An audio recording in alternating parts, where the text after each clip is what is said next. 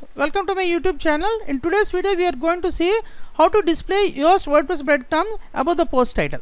So this is the typical implementation of the Yoast breadcrumbs above the post title.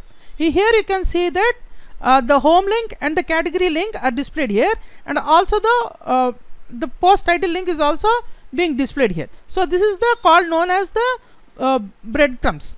So breadcrumbs are nothing but these are navigational links that are placed at an appropriate location.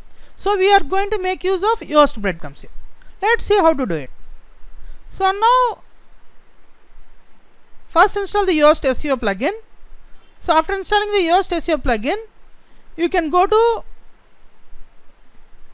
search appearance, Yoast search appearance. So click on breadcrumbs here. So enable this breadcrumbs here. Initially it may be disabled, enable it. You can choose the anchor text for the home page, and for the post taxonomy you can choose as category. There are different options like tag, format and none, but you can choose category or any other requirement placed on a necessity. This is how you enable breadcrumbs in Yoast plugin. Now install the Wordpress theme and install the GP premium plugin. Now appearance, elements. So you have to activate the elements module in GP premium plugin.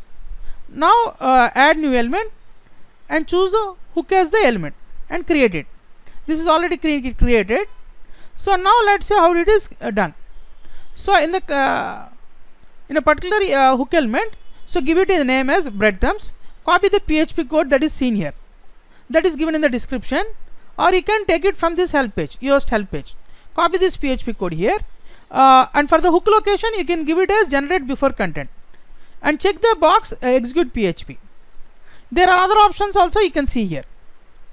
For under display rules you can give the location as enter site. So enter site or other options like all singular or only post. So this completes the implementation of to display Yoast WordPress breadcrumbs above post title. So now you can see how this will display here. Thank you for watching my video. Please subscribe to my channel.